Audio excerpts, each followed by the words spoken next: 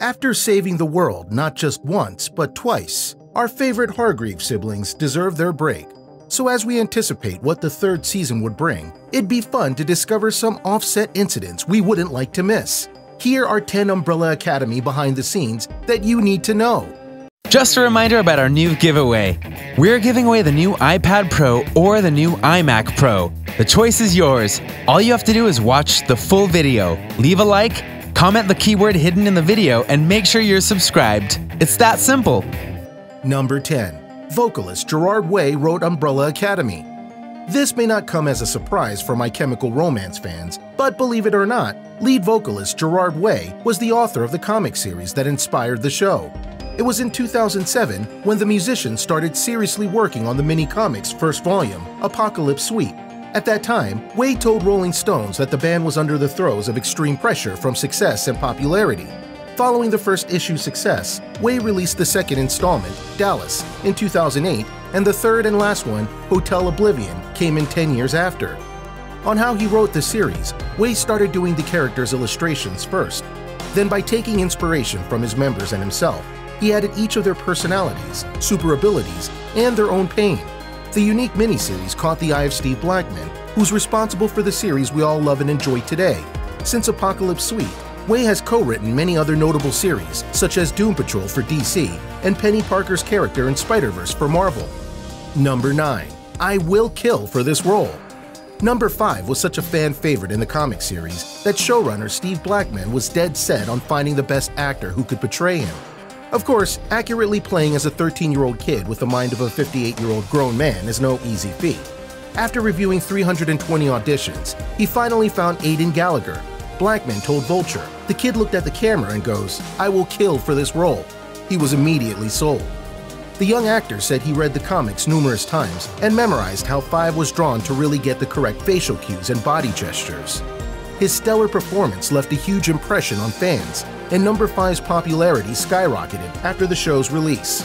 It's still mind-blowing that the cute, quirky, and often confused Nikki Harper from the 2014 Nickelodeon show is now one badass time-traveling assassin. One similarity, though, is both love their family. Number 8. The most mysterious character. One of the biggest mysteries in the entire show is Ben Hargreaves' backstory, especially how he died. Fans had their own theories about it, but even Justin Milne, the actor who played Ben, had very little to go on. The show made sure that Ben's character remains a mystery, so much so that the actor was sworn to secrecy and was given very few clues himself. He also had to hide from his family that he'd already gotten the role until the show's first season premiere. What's more, the big twist in the end of Season 2 shocked not just the fans, but also Milne. The actor revealed he just received the last remaining pages of the script from the director right when he was getting ready to leave the set. Nonetheless, it got us all hyped for Season 3. Fingers crossed that we finally get Ben's full backstory, or at least a bit of it. Number 7. Ellen Page was inspired to learn violin. Whether it's trying new recipes, learning a new instrument, or starting a new sport, we've all been inspired to try or learn something new because of something we saw either on the TV or the internet. That was the same case for Ellen Page, who played as Vanya in the series. If we could remember, the first episode of Season 1 opened with a beautiful violin piece being played in the background. Bearing deep connections with her childhood and subsequent character development, the violin has been Vanya's trademark throughout the series. It was actually Canadian violinist Imogen Gloss and Ellen's stunt double who was playing those wonderful violin pieces. Nonetheless, it had inspired Page to try learning the instrument as well. So far, the actress said she was able to decently play Twinkle Twinkle Little Star with the help of her teacher, who she says was very patient with her. We're looking forward to seeing Ellen play the violin herself in the series' coming seasons. Number 6. Minor differences between the comics and the series. The real challenge in creating books or comic-based films and shows is determining what extent they should follow the original work. Do it right, and you'd be spared from the who did it better film versus book/comic debate. If you haven't read the miniseries and you're curious, rest assured the series didn't deviate far from the comics. It did a good job at using it as the main guideline. But there are some crazy character differences from the comic books. For one, Diego's ability was not just limited to curving knives and bullets, but also holding his breath underwater for a long time. But executive producer Blackman later explained that that was a conscious choice because they wanted a character who was a little bit nearer to reality. Five and Luther are actually twins, since they were birthed from the same mother in 1989. In the second installment of the series, Dallas Claus actually has a daughter, and one that's surely interesting is that Diego and Vanya develop some romantic courtships too. But since the show is still ongoing, we're not sure if it would be addressing these details in future episodes. Number 5. The weather brought problems on set. For those who don't know, most of the show was shot in Canada, mostly Toronto. Only a few scenes, including JFK's assassination, were filmed in a different location. Canada's climate is largely known for its freezing winters. Unfortunately, this caused a lot of readjustments and some injuries during filming. If we remember the scene of Hargreaves' funeral, the rain did well in giving off a somber mood, but it was actually -10 degrees Celsius when they were filming it. In Season 2, the snow also became an issue. At the beginning of filming, the weather was fairly warm, but it drastically shifted towards the end.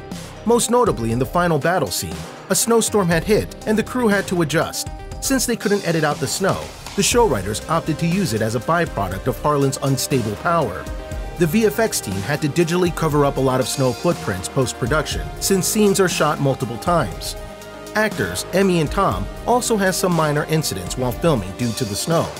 Thankfully, they were both okay, and the whole team still pulled it off.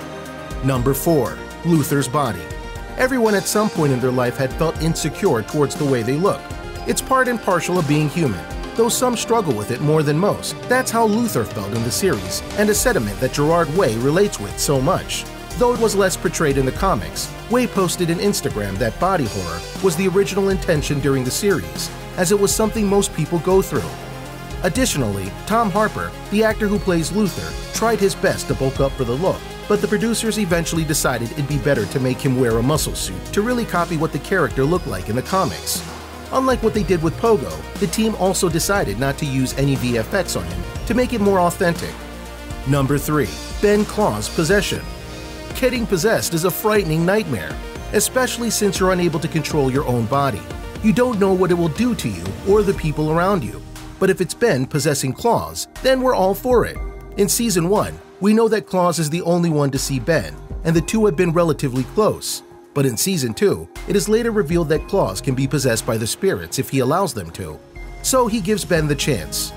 To prepare for those scenes, Robert Sheehan, actor who played Claus, followed Justin Min, Ben, around the set whenever he had free time to try to copy his mannerisms and the way he talks. He even asked for some visual recordings from Justin too, so he could perfect it. After numerous practices, the end product was pretty conceiving, but Justin did find it annoying at some point. Number 2. Hidden hints throughout the second season.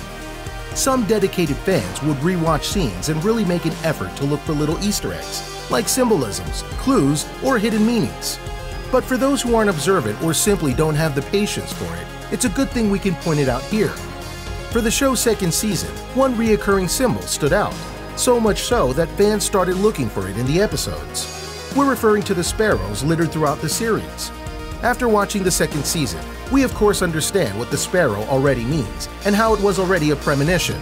But what's more interesting is if you count the number of sparrows that shows up in the episodes, it adds up to exactly 43. We know that 43 symbolizes the number of children that have powers that were all born on October 1st, 1989. It was later confirmed that we might be able to see some of the other children in the coming seasons. That's definitely something to look forward to. Number 1. Dance With Me. Though they're a bit dysfunctional, which is understandably so, the adopted siblings are at the end of the day a family loyal to one another. And it always warms our heart when we see some occasional touching moments throughout the series. One of the most notable in the first season was Allison and Luther dancing together. The graceful dance was actually choreographed by Ellen Page's wife, Emma Portner, who did a great job at conveying the emotional weight between the two. We see another soft moment, but this time in Season 2 featuring Claus, Allison, and Vanya. The trio bonded and danced at a salon. According to the actors, there was really choreography prepared for that scene, and they even shot 3 hours worth of footage for it. However, the team decided to completely scrap it out and requested the actors to just dance freely. It was a better fit for the mood and vibe they were going for. So what do you think? Do you find these off-the-set trivia interesting? Did we miss some notable behind the scenes? If yes, let me know in the comments below. Be sure to like, share, and subscribe. The notification bell won't ring itself, and I'll see you next time on the channel. Just a reminder about our new giveaway. We're giving away the new iPad Pro or the new iMac Pro. The choice is yours. All you have to do is watch the full video, leave a like, comment the keyword hidden in the video, and make sure you're subscribed. It's that simple.